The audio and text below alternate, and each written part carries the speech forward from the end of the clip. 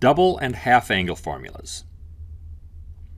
You should be familiar with the angle sum formulas and should be able to derive the double angle formulas from the angle sum formulas. You should be familiar with the inverse trig functions and should be able to simplify fractions containing square roots, including the technique of rationalizing the denominator.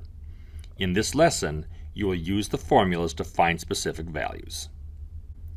We can derive the double angle formulas from the angle sum formulas by letting both angles be the same letter. You may wish to try to derive the formulas in the left column now.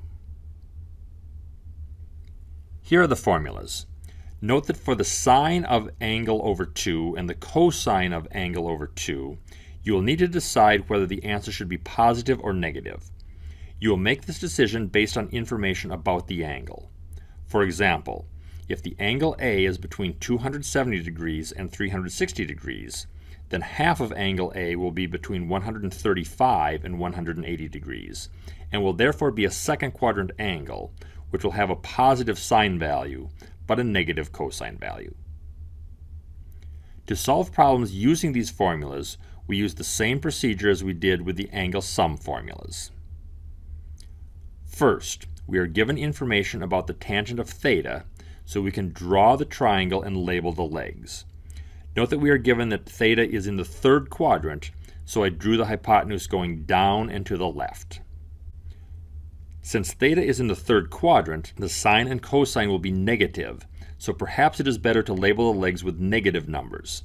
We can then use the Pythagorean theorem to find the length of the hypotenuse. We can read the values of sine, cosine, and tangent from the triangle, and then plug them into the appropriate formulas.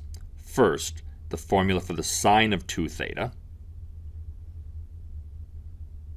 Next, the formula for the tangent of 2 theta. And finally, the formula for the tangent of theta over 2.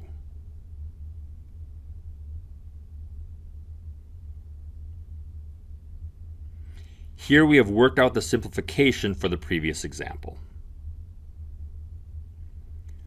We may also be given the values of trig functions via inverse trig functions, as we were for the angle sum formulas. We begin by naming the angle, finding the appropriate formula, labeling a triangle. Note that the inverse tangent function picks an angle from the right half of the unit circle and is therefore either a first quadrant or fourth quadrant angle. In this case, it is a first quadrant angle since the tangent value is positive. The Pythagorean theorem finds the length of the hypotenuse. We then read the necessary values from the triangle and plug them into the formula. To recap, in most cases you'll be given the value of a single trig function and be asked to find the value of a trig function for the double or half angle. To do so, draw and label a triangle for the original angle. Find missing lengths by the Pythagorean theorem. Then use the appropriate formula, plug in the values by reading them off the triangles, and simplify.